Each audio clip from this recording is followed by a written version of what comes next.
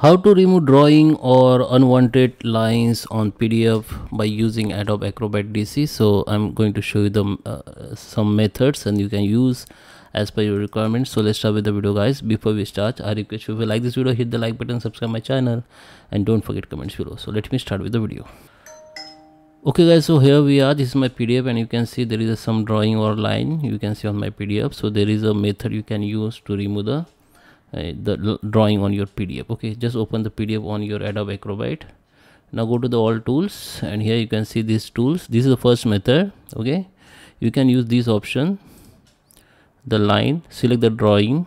Okay, now we need to select the line size, so you can select the maximum and select the background color. It should be same with your PDF background color. So my PDF background color is white, so I just select the PDF white only. Okay, after that come to this drawing and just remove like this. Okay, you can remove like this, it will be removed. This is the first method. The second method, what, just go to the edit option here or go to the all tools, go to the edit PDF, then this edit option will be enabled. Now you need to just select,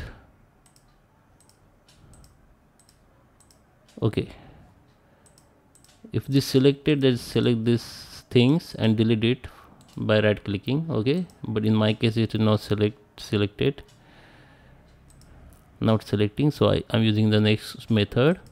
Go to the all tools, just find out that add comments, and here you can see the all comment pencil comments you can see, so you can delete from here one by one. So it is deleted, it will be deleted. Okay, so this is a method you can use to remove the drawing on PDF. I hope you like this video. Please subscribe me. Thank you for watching.